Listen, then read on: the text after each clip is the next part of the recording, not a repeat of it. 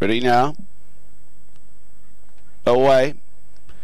Now, position 3 showing speed, Shadow of Fortune trying to get across the inside runners as they make their way to the first turn. Grabbing hold now is Giddy Up Grady to take the sit. Here they go to the mile post, and getting across was Shadow of Fortune. Lead time shows 12.9, so timing mechanism's working, so well done, James. But in the meantime, starting to move around the outside, Petabing Stride with speed takes over, and he's keen to rev it up as well, Jake Webster, and he takes it to the front down the back. Out in front with a margin of about 6 metres. In second placing is Shadow of Fortune, and in third placing behind those, about 5 or 6 metres away, was Aldo Cumulus. After being restrained early, 10 metres away to Giddy Up Grady, and the last one with a solid tempo early is Classic Chaos. First quarter 28.9, he revved it up, he's keen to stoke it up. Jake Webster in the early part, Petabing Stride, and brings him into the front straight.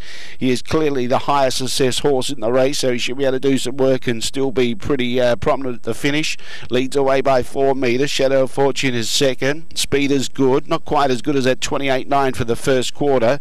Aldo Cumulus in third placing. Then behind those, Giddy Up Grady, and at the tail end of the field is Classic Chaos. They go around the bend. They've gone past the half mile. 700 to go. He's trying to stoke up Petabing Stride again. 28.9 the first quarter, then 30.3 for the second section, and that gave them a 59.2 first half. And Petabing Stride, well, Herrick's not sitting in with Shadow of Fortune. He wants to give it a good trial. He goes straight past Petabing Stride and goes to the lead. Gets about 2, 3, nearly 4 metres clear. Angling off from the inside was Giddy Up Grady underneath Aldo Cumulus, who's off the track. Giddy Up Grady starting to come into the trial okay as well, and following through is Classic Chaos. Well, they went 29.8 for the third quarter. Shadow of Fortune in front. Giddy Up Grady's running a great trial, moves into second placing. Classic Chaos is coming as well. Petabing Stride getting tired. It's back there with Aldo Cumulus.